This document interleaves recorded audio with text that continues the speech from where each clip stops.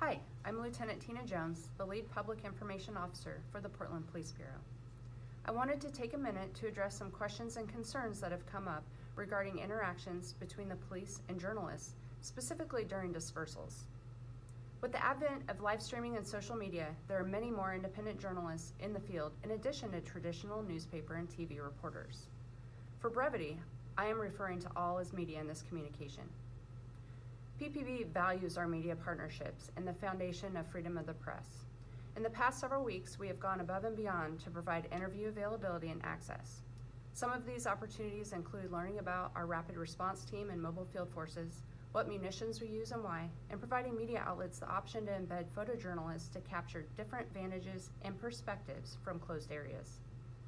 We also provided media access to learn about LRAD, or the Long Range Acoustic Device, and how it is used to communicate messages to demonstrators. As the lead PIO, I have personally been in constant contact with our local news outlets over the past few weeks and continue to do so happily. News reporters are always welcome and encouraged to connect with our communications team for public or response information. When a civil disturbance, unlawful assembly, or riot are declared, it's because criminal activity is occurring and that the area is not safe for anyone. These declarations are made verbally multiple times over the sound trucks.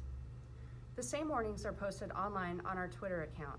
We provide ample time to leave the area before dispersal begins. As a reminder, all uses of force are reviewed to determine if they are within policy and the law. We continue to work with our media partners about the importance of following the lawful orders given by the sound truck, officers, and social media, so they can stay safe and avoid arrest or altercation. The unlawful orders apply to everyone without exception.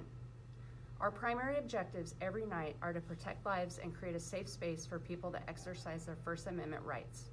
I want to thank journalists who are dedicated to keeping the public informed while following the lawful orders. We are committed to providing vital public safety information to keep everyone safe and informed.